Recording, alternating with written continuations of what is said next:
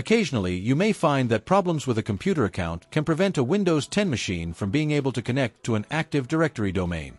Let me show you what I mean. What you can see right here is that I'm connected to a Windows server running Hyper-V, and I've got a couple of virtual machines up as evidenced by the RDP session icon, which you can see right here. So right now I'm looking at a Windows 10 desktop running in this virtual machine that is domain joined. So let's go ahead and log into the domain. So I'm prompted for my username and password. I'm going to click on Other User and I'll enter my domain name, / and then a username.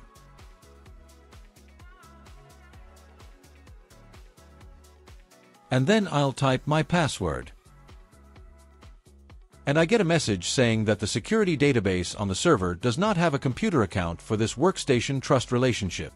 But this machine is domain joined. So what's going on? Well, what tends to happen is that if you have a domain joined Windows 10 machine and you have a problem with that machine, so you decide to restore a backup. Well, that backup may have a mismatched relationship with what's in the Active Directory domain, because, as I'm sure you're aware, user accounts have passwords associated with them.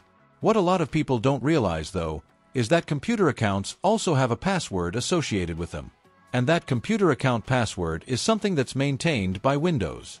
As an administrator, you never have to touch it, but that password gets changed periodically. So if you restore a Windows 10 backup of a domain-joined machine, there's a chance that you reverted to an earlier point in time where there was a different password.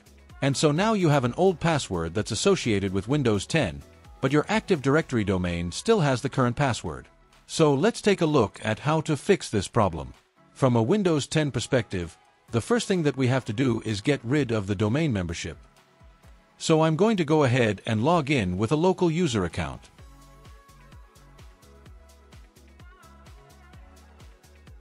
So now I'm logged into Windows and I'm going to click Start and go to Settings.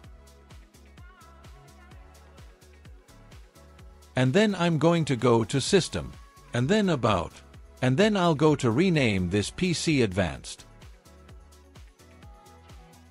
I'll click Change, and I'll make this machine a member of a workgroup. I'll click OK, and then I'll click OK. I'm prompted for a username and password. And so now this machine has been removed from the domain, and it's now a member of a workgroup instead. I'll click OK. I'll click OK, I'll close this, and I'll click Restart. So while that computer's restarting, there's something that we need to do on the Active Directory side. So let me switch over to my other virtual machine. This virtual machine is my Active Directory domain controller. And as you can see, I've got the Active Directory users and computers console open, and I've got the computers container selected. So here's my account for this machine. Click on the account and then click on Reset Account, and I'm prompted. Are you sure you want to reset this computer account? I'll click Yes, and that reset the account. Now technically I could just delete the account and then have Windows recreate it. But if I were to do that, then I would lose all of the computer-specific settings that go along with this account.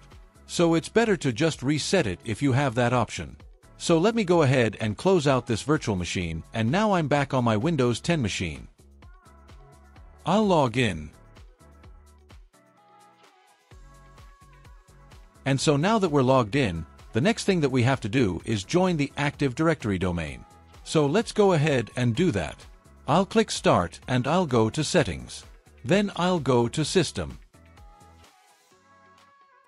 I'll click on About, and then rename this PC Advanced. I'll click Change, and then I'll choose Domain, and I'll type my domain name, which is posylab.com. And click OK, and I'm prompted for a username and password.